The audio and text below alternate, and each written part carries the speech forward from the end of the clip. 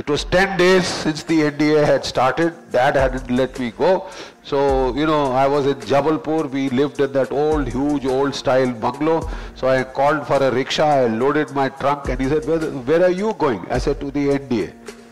Dad said, but I told you, you won't go. I said, I'm going. He said, what about your indemnity bond? I said, you send it later. I'm going. And my dad was quite shocked. So he thought I was just trying to pull an act and scare him. So he let me sit in the rickshaw and the rickshaw started.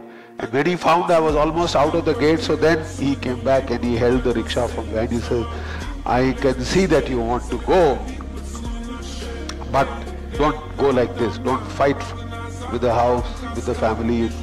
You go tomorrow. So the next day, he took me in his old Austin 48 car, dropped me at the railway station, and he asked me, are you sure you want to go? I said, yeah, that's the way. So that's how my dream started. A day later, I was at Pune, in the National Defence Academy, sun-kissed bright day.